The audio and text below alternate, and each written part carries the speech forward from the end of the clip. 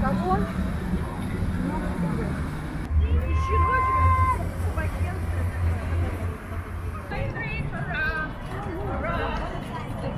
marching 3 by 3, hurrah!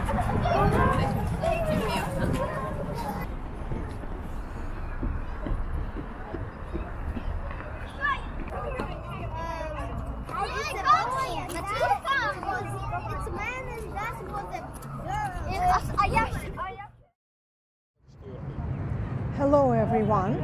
Today we are going to walk in Petersburg Fortress, and we'll start from here. You can see down there above the water a hare escaping from a flood. That's a little monument, one of those superstitions of St. Petersburg. You see people casting coins and making wishes.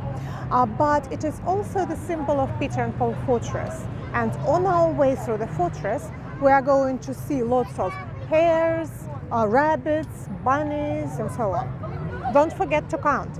Now let's try our luck. Kids, let's go try our luck.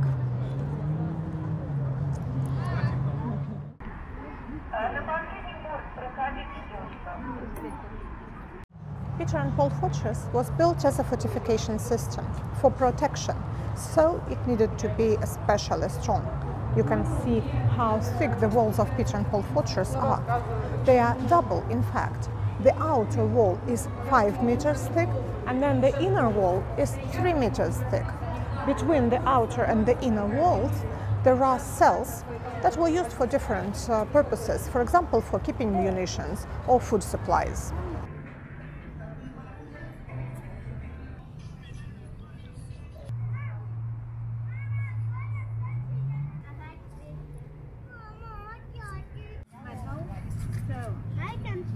See one more, and I can see more. Okay, let's run. Let's have a look.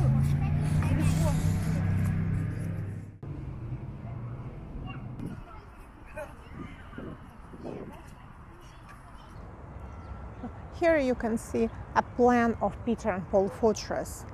You can see it is a correct hexagon stretched with bastions on the corners. It was a perfect fortification structure with 2 additional ravelins and moats with water on the accesses to Petersburg Fortress. And you also see that it was like a town in the city. In fact, this is where the first settlement of St. Petersburg started. It was the fortress that was first called St. Petersburg. Later on, this name spread onto the new city, and the fortress was called St. Apostles Petersburg Fortress, after the cathedral on its territory. St. John's Gate of Petersburg Fortress was built as a triumphal arch, and it was meant to symbolize the victories of Peter the Great over Sweden. So over here on top you can see the bas-relief depicting allegorically the victories of Peter the Great over Charles XII of Sweden. And also on either side of the gate there are niches where you can see 2 sculptures depicting Minerva. Minerva, the goddess of wisdom, the patroness of arts, and the patroness of war. Over here we are on the main laneway of Petersburg Fortress. It feels like a street of some old town. You can see Petersburg Fortress was like a town in the city. And Peter the Great liked regularity and liked planning. So he worked out plans for typical houses for poor people, typical houses for merchants, and typical houses for nobility. And over here you can see all these plans embodied in the house for munitions, which was built according to typical plan for the poor houses. And then on the left-hand side there is the engineer's house, which was built according to the typical plan for merchants' houses. And further on there will be one more house that was built according to typical plan for noblemen's houses.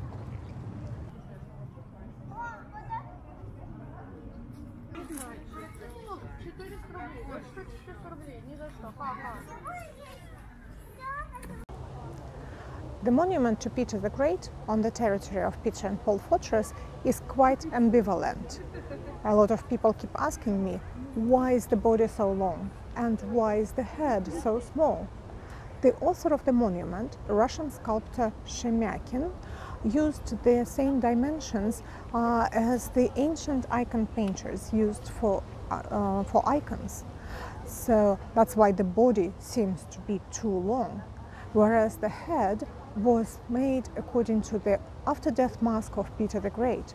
So you have a chance to look in the real face of Peter the Great here.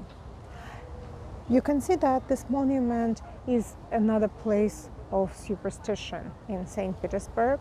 So people come here to make wishes. Whenever you can see something as polished as hands of Peter the Great, it means that you need to rub or hold the fingers and make your wish over here. Naturally, the main square of Peter and Paul Fortress is the Cathedral Square. So the cathedral dedicated to Saint Apostles Peter and Paul, supposedly created by Domenico Truzzini, the first architect of St. Petersburg. You can have a look at the belfry. It is 122.5 meters high. Until quite recently, it remained the highest architectural structure of our city. Nowadays, the cathedral is the burial vault of all the Romanovs, starting from Peter the Great. The other buildings that you can see over here are the Commandant's house. The Commandant of Peter and Paul Fortress had his special office over here and also lived on the territory of the fortress. And the Commandant's house was built according to Peter the Great's project for the houses for nobility. Opposite the cathedral, there is the mint, and it is the active mint still. They coin commemorative coins and medals over here. And also in the square, you can see that yellow and white small house. It is called the boat house.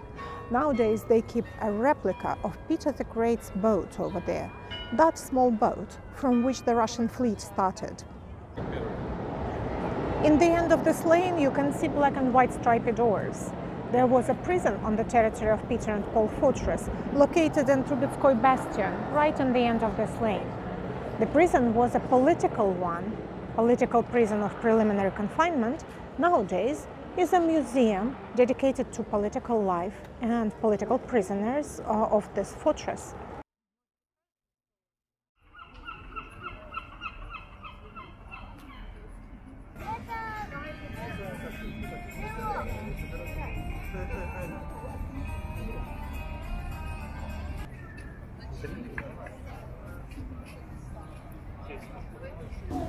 Floods have always been a calamity for our city. So the Neva Gate of Peter and Paul Fortress has all those plaques showing the marks of the floods of different periods of time. So you can see how high the water could reach during a flood. So over here, for example, the highest flood ever in St. Petersburg reached the mark of 4 meters and 10 centimeters. People could sail boats along the streets of St. Petersburg, and it happened in November of 1824. There are a lot more things to see on the territory of Peter and Paul Fortress. For example, you can see an exhibition over here dedicated to the science and technology, and another museum over there is called the Street of Times. But we are going to the top, to the roofs of the bastions of Peter and Paul Fortress to have a nice, beautiful walk and panoramic views. Over there you can see 2 cannons on the walls of Peter and Paul Fortress. One of these cannons gives a shot exactly at noon, 12 o'clock, and that's another symbol of St. Petersburg.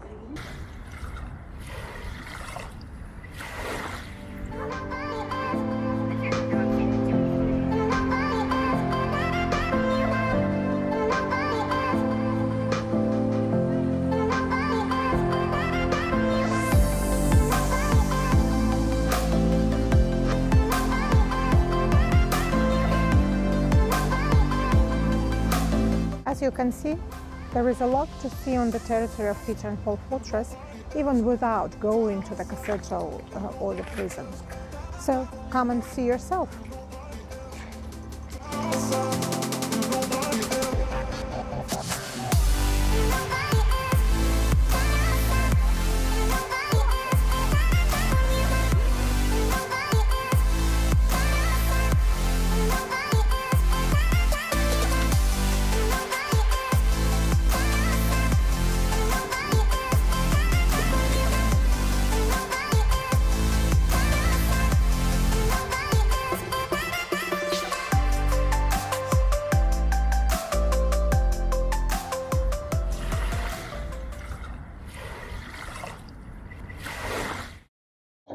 So, how many hares, rabbits, and bunnies have you counted during our walk?